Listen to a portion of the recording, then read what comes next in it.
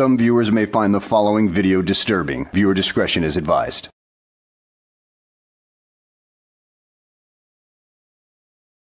Well, hello and welcome back to the channel, everybody. In today's video, we find ourselves, listening to Taco Terry as he whines and cries about an alleged assault by a Target employee. Boy, oh boy, oh boy. I mean, is there anywhere that this idiot goes where somebody doesn't want to smack him around a bit? I mean, it gets kind of ridiculous, dude. I mean, you gotta change your attitude, buddy. But at any rate, guys, let's just go ahead and sit back, relax, and enjoy watching this fool cry about his life. What up, squad? How's everybody doing out there? I'm sure most of you saw this live stream the other day, but I figured I'd go ahead and add in the footage of the actual assault. That way there's no question as to what really happened, and people don't have to watch two videos. So let's go ahead and watch how this bad boy unfolded. So at this point, it's the day of the incident, and I'm standing over at the guest services talking to the young man while I'm also trying to purchase my candy and explain to him kind of what happened. But here's a quick rundown. When I get to Target, there's only the self-checkout, which has 4 registers open, and then 2 of the 18 employee-ran check registers open. That was it. So as I get my candy and I get up there, the 2 lines are taken up by people with big carts and full of items because the self-checkout's only 10 items or less. So I stand in line for like, what's 20 minutes? It might have been 15, but it was probably more like 20. I get to the front, the first register, boom. Card only, no cash. Hey, Terry, I got a little suggestion for you. Now, this works at Walmart. I'm not sure about Target, but you don't have to wait in the long lines at the front of the store when you've only got a couple items. Do you want to know why? Because here's a little secret. I know Walmart does this, but I don't know about Target. But if you do it at Walmart, this will definitely work. Go to another part of the store, such as electronics or hardware or lawn and garden, that actually have a register at it where the lines are going to be shorter during certain parts of the day. I mean, that should help you out right there. I've done it quite a few times when I've seen long lines and only have a few items that I need to check out. I mean, it works every single time. But I guess you never thought about that because you're such a brainless buffoon. But of course I understand that you're out to cause drama anyway, even at the local businesses, which is probably why you get kicked out of so many of them. But there's no sign saying it until you get to the actual register, and there's a tiny index card sign right there above the scanner. I go, oh, okay, I'll just go to the next one. So I let the person behind me go. I get to the next one. Says the same thing. I'm like, man, that's weird. Okay, let the person behind me go. I get to the third one. It says the same thing. I'm like, what the heck? At that point, I don't wait to get to the fourth one. I just turn around and look at it. And I'm like, oh my God, that also says card, no cash. So I look at the lady who's working over there and I go, hey, what am I supposed to do? I have cash only. She just kind of shrugs and goes, I don't know. You can go over there or you can go over there. Again, just like at Walmart, there might be certain areas of the store that you can go to that might be able to accommodate you that are less busy at the busy times, such as, well, go to electronics, go to hardware, go to lawn and garden. I mean, the solutions are always simple in these particular occasions. Just go somewhere else. Just don't be a pain in the ass. Oh yeah, and if you don't have time to wait around during the rush hours, don't be there during the rush hours, you lame brain moron. Or go somewhere else that might be more convenient. I mean, there's always other solutions than causing trouble. She like really didn't point where or say where to go. She just said there. And I go, well, I just kind of waited in line for 20 minutes. Oh, but baby. She goes, okay. I go, all right. So I go to start walking away, got about 10 feet and turned around and said, huh, you do see where that's frustrating though, right? And she just kind of chucked the deuces to me, which is throwing the peace sign up sideways, and just like tilted her head and gave me this like ignorant smile and goes, and I was just like, alrighty. I walk over to guest services. I start talking to the young man, explaining what was going on while also trying to purchase my candy. And that's how we get to this point right here. Boy, that escalated quickly. I mean, that really got out of hand fast. Okay, so you're telling me, or telling everybody that you stood in line with piece of candy waiting to check out for at least 20 minutes before you decided to walk away and cause trouble. Okay, then. You do realize that if you see all these people online, maybe you have other options. Maybe you can go to another store or something like that. I would not have waited that long myself. I would have just seen the obvious situation and probably gone somewhere else. Maybe to a Dollar General, maybe to a Family Dollar, or somewhere that was less busy than the Target. I mean, there are other options. Man, oh man, you're not a bright little boy, are you? No wonder so many people see you as such a little prick. You make mountains out of molehills. It makes us smile and just chucks the deuces like that. Like we're in a talk video, bro. Like, that's not customer service. That's not how you treat somebody. I didn't go, you see where it's frustrating? I hadn't raised my voice. I wasn't rude or anything. I just simply said, you see where that's frustrating, right?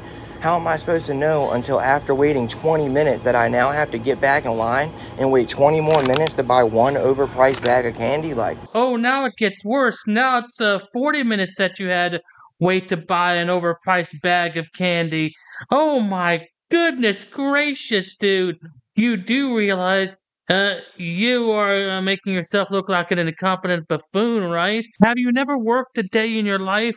I'm just asking for a friend because, well, somebody who's actually worked in retail would know that these kinds of things are bound to happen, and you just can't help it because of shortages of manpower. So you wasted 40 minutes of your own damn time because, well, you couldn't figure this thing out for yourself. okay. Yeah, since returns, he talking about me. Yeah, absolutely, I'm talking about her. See, look, see, this is what I'm dealing with right here. Huh? This is what I'm dealing with right here. Because at no point in time should any customer ever have to deal with that. Deal with what? Me telling you that you got mad because self-checkout only taking cards? Ma'am, all I did was say, I said, you see where that's frustrating, right? Or you can go. I said, you see where that's frustrating, right? And what did you do to me? I said, you didn't say, yeah, you just said, and you chucked the deuces like that. I'm glad my phone was on record. I know. I am. I'm glad there's also stuff recording. I'm recording myself. You want to do it again from my camera? Don't touch my shit. That's assault. Oh no, she touched the frauditor's camera. You do realize that the frauditors have this perverse belief that the camera is part of them. So therefore, if you touch the camera, you touch them in some way, shape, or form. I mean, it could be interpreted in many ways, but yeah, unfortunately, that's what they think, and it's quite a load of BS. I fight dudes, so don't. I'll whoop your ass right in the store. F you. I'm You. You just touched my phone. You know what that is in the state of Maryland? That's assault. I don't care about none of Go that. ahead, touch it again. Do it. Okay. Do it. Do it. Hey everybody. Do it. Okay. Do it. But you see what I'm dealing with? I didn't fucking touch her. Don't touch my. That's what I asked for before she came over here doing that. Do something, so I would call them ASAP, like an emergency. Oh, careful now, Terrence. You better be careful. Do you remember the last time you got in a fight with somebody? It ended up with you having to have a head full of stitches after you tried to assault somebody? Yeah. This one might be a bit more tough to handle. She looks like she could rip you limb from limb. So, yeah, dude, you might want to tread carefully. I worked in restaurants and I worked at Target for 11 so I know years. that's Did you work not at Target right. I know yourself? that's Yeah, not yep. right. I worked in restaurants for 11 years. I care about my customers. That's why I was upset about the customer service in the first place, because I used to go above and beyond for my customers, man. I'd sit up at 2 o'clock in the morning and be upset because I forgot somebody's ranch, you know what I mean? I'd be like, oh, I forgot the lady at 51's ranch or her Old Bay, whatever, da-da-da. You know, Terry, I worked in customer service for about a decade myself, and, I had to learn very quickly to separate my personal life from my work life. Otherwise, I would go completely insane. Maybe that's where you fell apart at. Maybe you got too involved in it. Maybe you say you cared too much or something like that. But I really doubt it. I think you were always just an annoying little asshat, and that's probably why your parents don't want you running their restaurant. So I walk over to guest services. I wait to get up to the guest services counter. At this point, I've now been here for like an hour trying to buy one bag of candy because there was 3 people in line in front of me. So Now it's gone from 40 minutes to an hour. Dude, An hour ago, you could have gone to Dollar General and bought a bag of candy and been out of there and on your way doing your little frauditing thing. I mean, yeah, yeah, this doesn't seem like a natural thing to do. No, I got you. But I'm not sure because they're not 100% sure about the stay away order. Yeah, there is no stay away order. So they're verifying that. I can't do anything about it right now. But so I'm trying to make sure that if they do verify it, I'm trying not to get you in trouble. You know what I'm saying? I got you. I appreciate that. But yeah, like I said, they tried to tell me at court I wasn't allowed to come back here for a year until I completed the community service and the stat docket was over. But like I said, they brought that back up off the thing, prosecuted me, and that was never part of the conditions. It was never, stay away from there. Because originally it was, stat docket, obey all laws, don't get in trouble, don't go back there for a year, complete community service, yada, yada, yada. So just what they're saying is some of them think it's still there, some of them, they're not sure. So I just don't want them to be like, I got you. Here it is, and now you're thinking, I've never signed any piece of paper saying that either. So you were previously banned from this particular target, and now you're back to cause trouble.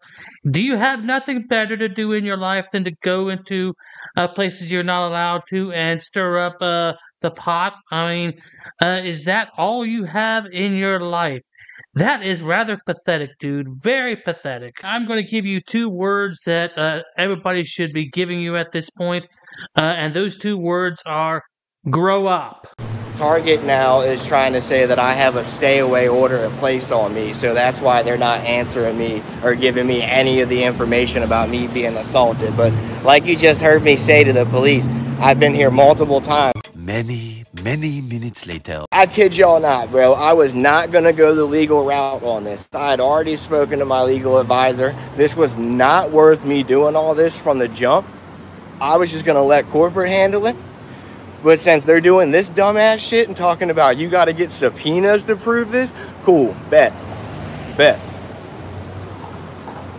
I don't think they realize I literally have all the time in the world. So you're actually admitting that you are a jobless moron because you have a lot of time on your hands, so therefore you can go out and file all sorts of lawsuits, cause all sorts of trouble, try to get other people fired from their jobs because you're jealous that you can't have a 9 to 5, 5-day-a-week job that everybody else can enjoy. So you got to punish everybody else for it. Is that right?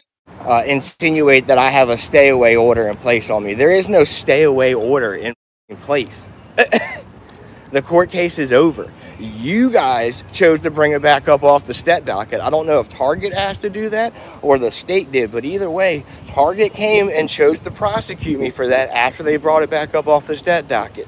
That's Target's choice if they still want to prosecute me for the theft. They had gotten all the items back. Again, it was personal items, socks, boxers, and fucking t-shirts. Literally. Like, again, because you illegally removed me from my home in the beginning of the pandemic. So you stole items from Target and they got them back because, well, I know you weren't the one that returned them. I'm sure the officers returned it, not you. So you're upset that you were prosecuted for stealing the items originally from Target. Yeah, dude. I'm glad you admit to being a thief as well. So basically, Taco Terry has admitted to numerous crimes in this video, such as theft and trespassing at this point. So, yeah, dude, at least you're honest about your crimes. The place I was renting the basement out at, the lady that owned the house basically wanted me to lock myself in the house for the foreseeable future. There was like a date on it. She wanted me to lock myself in the house, or I wasn't allowed to come upstairs and make food. I wasn't allowed to come upstairs to get onto the back deck to go to the pool, anything, unless I would have locked myself in the house for the foreseeable future and quit my job. And I said, no, I'm not doing that. So she came down and freaked out and tried to yell and scream at me, and luckily I had it on video. And when I wouldn't just leave because she was screaming at me, she tried to throw my shit outside. And then when that didn't work, she called the police and claimed that I assaulted her. Okay, so she wouldn't let you upstairs during the pandemic. Okay, then, well, there are solutions to that. You could find another place, or you could adapt to it by buying yourself a freaking microwave and mini fridge to store your food in and cook with, you freaking moron. I mean, there's just no excuse for your stupidity. There's solutions to everything, and you don't seem to get that. I mean, you just can't go around being angry all the time. You gotta come up with solutions to your problems rather than creating more problems, and that's your biggest issue right there, you freaking dipshit. Create the solutions.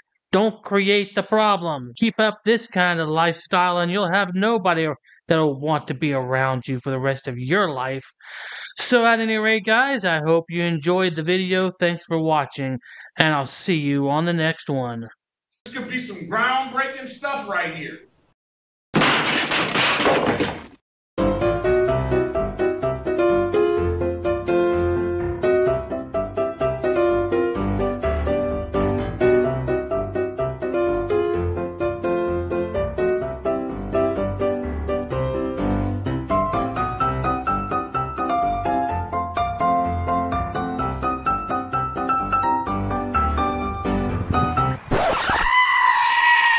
Dude, so there's no way I can get in, bro?